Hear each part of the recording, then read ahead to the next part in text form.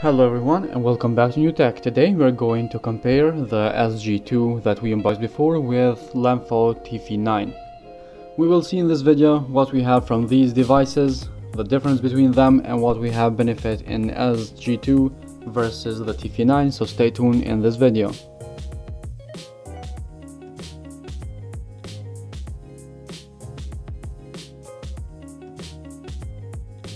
The SG2 smartwatch has a full rounded touchscreen with 1.19-inch AMOLED and a good resolution. We have wireless charging and we have IP68 waterproof, app dial push, dial long bright, Bluetooth 5.1, and we have heart rate, blood pressure, heart pressure, stopwatch, music control, remote take, and also we have the ACG, which is a benefit in the SG2 because none other smartwatches have this.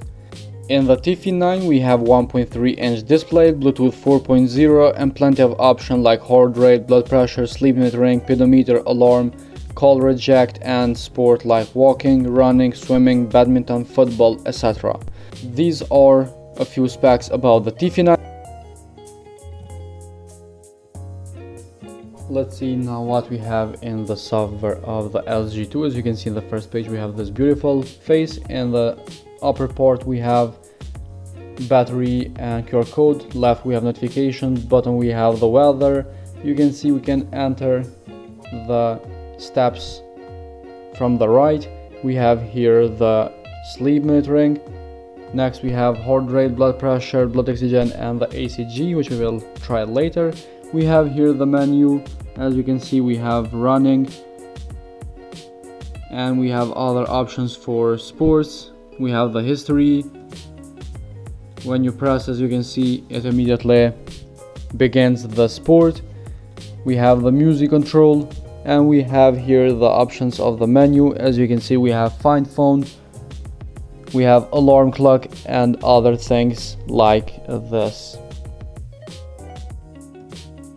Now let's see here what we have in the TF9. As you can see the first page we have time, date, percentage of battery, blood pressure, steps, etc. We have sports, sleep, heart rate, training, blood pressure, blood oxygen, messages, player, shutter, others. Here in others, long press, we have switch style, mute, brightness. We have other brightness as well, so you can raise or turn the brightness off.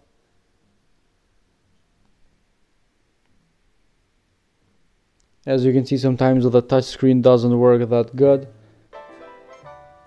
so you have to just get used to this smartwatch. It's not the most reliable one, but okay, it works. And we have reset power off and the Dafit app QR code at the bottom.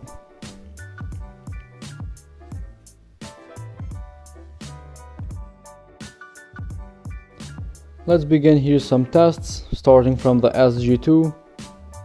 We have here the history, as I said. Heart rate, the first option. Let's see how fast it measures our heart rate.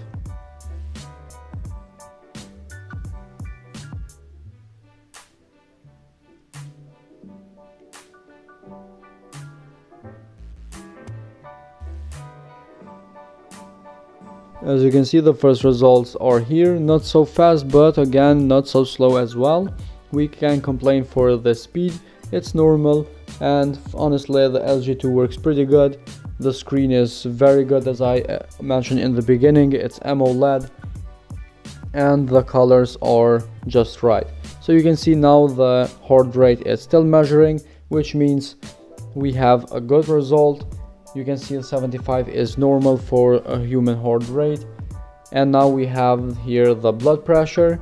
Let's see how fast it measures this.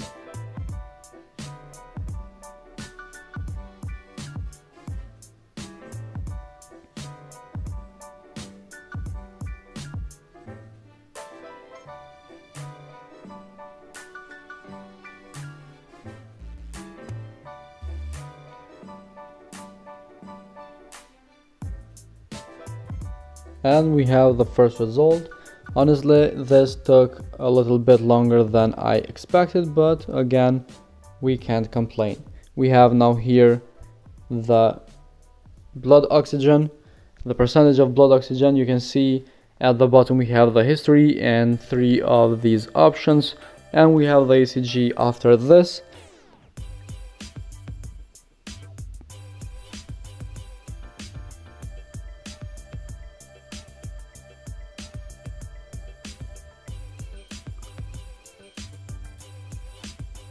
As you can see, we have the first result here, 97%, and this is a good result. Also, you saw the screen timeout. It's not so late, so you can see it's very good. The SG2 is a good smartwatch to own. We have here the ACG now. This is an option that not all the smartwatches have. We have just a few smartwatches in our hand that we have ACG on them. This is the first result. As you can see, pretty fast and pretty good. Honestly, I'm impressed from the SG2 software and options, how fast they work and how good they work. Let's see now how the TF9 will work. Let's do some tests here as well. We have the sports data in the beginning. Heart rate is the first option, long press to start it, and it begins. Let's see if it measures faster than the SG2.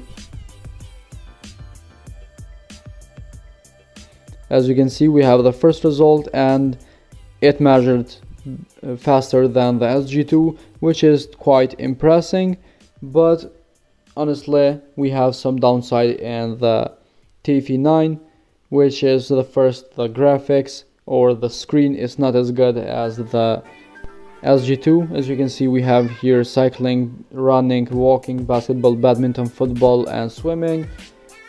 Let's try walking is the first one. As you can see, we have here distance, steps, burn calories, and heart rate, and we have the seconds going at the bottom. We don't have too many options for sport, but we can still live with it. We have here the blood pressure, long press again to start it, and let's see how fast it measures it.